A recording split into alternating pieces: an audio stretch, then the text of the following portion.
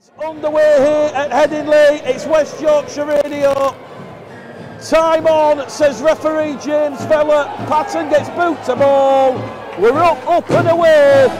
The big rugby league derby returns. It's the Leeds Rhinos against the Bradford Bulls. We've had the minute silence, and already Dec Patton looking for a real strong season. It's his first game in over 6 months after receiving his lengthy ban for eye gout.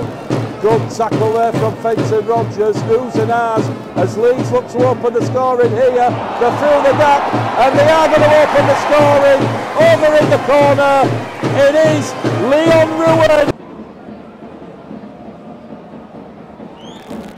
From the touchline, it's caught the wing, and he's staying at the Bulls in 23. Lilly now to Patton, to Holmes, out the door to Walker. Walker to Arundel, and Joe Arundel will just slide between Liam Tyndall and Gannon, and Joe Arundel has opened the scoring here for the Bradford Bulls. 15 minutes gone on the clock. Rhino by Lillian Wallace. Quick play the ball. Leeds come again here with Cameron Smith. Smith to Walters.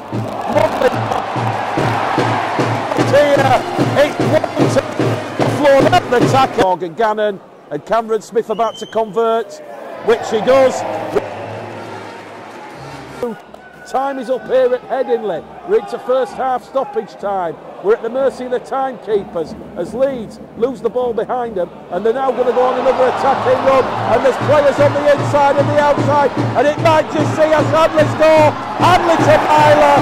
Myler underneath the a lovely Leeds Rhinos try. A cruel he'll convert from in front. Leeds 18, Bradford 4. Underneath the Bradford post. 6 again, first 6 again of the game here. Bradford just laying up the tackles. Bradford laying up the tackles.